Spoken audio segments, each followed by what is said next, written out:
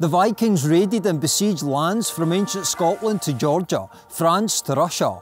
But what factors caused Scandinavians to Viking? Various theories have been proposed as to why this happened, including environmental change, overpopulation, and also advances in sailing technology. Others argue that the Vikings raided other lands to prevent the advance of Christianity against their pagan heritage. In line with this school of thought, some argue that the Vikings raided other lands in response and in revenge against Charlemagne, the king of the Franks, who was punishing Saxons who did not convert to Christianity and killed many who refused to be baptised. Perhaps the most obvious explanation for why the Vikings raided other lands was wealth, and wealth alone. In the words of the scholar Janet Nelson, the Vikings were lured by movable wealth. Early Viking raids then motivated future Viking raids, with an example of an early Viking raid being on Lindisfarne, which is just off the coast of modern England today. A place I did visit and make a video on myself. Yet others have argued that agricultural issues in parts of Scandinavia forced many to look for new fertile lands. Many Vikings settled in foreign lands, with the Danelaw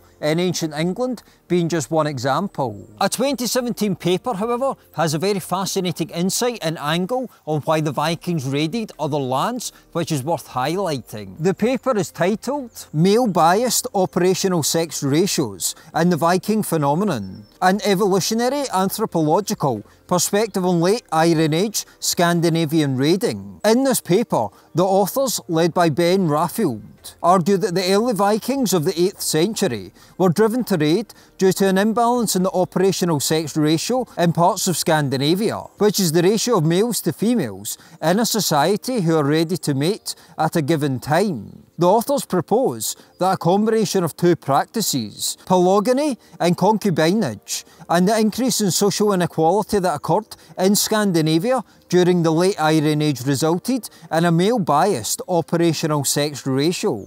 This operational male-biased sex ratio created an environment where many low-status males increasingly engaged in riskier and riskier behaviour to enter the marriage market. Say, for instance, engaging in behaviour such as going on voyages across the oceans to raid foreign lands. According to the authors, high-status men further encouraged these raids by funding expeditions overseas to increase their wealth and status domestically, as many looked to develop their position as war leaders. Thus, it was mutually beneficial for both high-status males and low-status males to raid overseas. To go into a little more detail, the author's contention is that during the late Iron Age, from around 400 to 1050 AD, Scandinavian operational sex ratios were biased towards males by polygamy and concubinage, and that this bias was magnified by an increase in social stratification that occurred during the period. The bias increased male-to-male competition,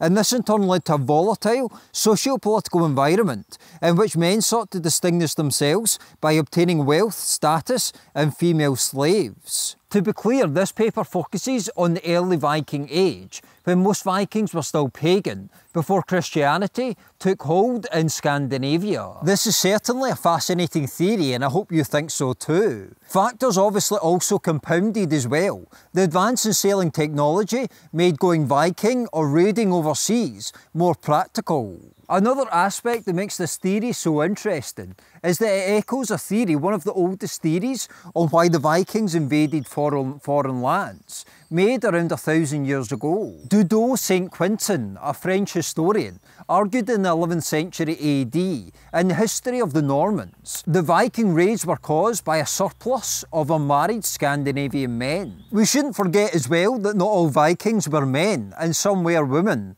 although it does seem the vast majority, were men. The factors that motivated the Vikings to raid are obviously numerous, and the real answer is probably a synergy and combination of numerous factors. The motivations of one Viking may have been different from the Vikings standing next to them as well. Just as today, in any army or any force that invades foreign lands, motivations are different within the army, within the group itself. The reasons why Vikings invaded foreign lands are obviously numerous, but I hope I've covered some of the main factors today. Please let me know your thoughts in the comments below. Thanks for watching. If you would like to support this work through Patreon, buymeacoffee.com or donate through PayPal, all the links will be in the description below. Thanks again for watching, and I'll speak to you next time.